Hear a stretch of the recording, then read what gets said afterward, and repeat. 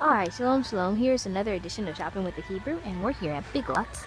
And I'm showing you all the General Mills cereal because, as some of you all know, General Mills has gotten a lot of controversy because they have some items in them that are actually completely toxic and like paint thinners and things of that nature.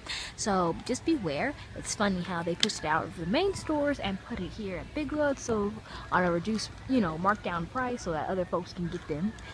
Catch my drift. But here's the ingredient that you're looking for.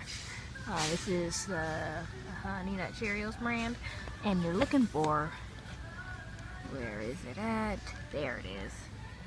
See if it'll focus. Focus for me. Thank you. This. That is in paint thinners. So you don't want that. Alright. Yeah, well, let's see what else we can find.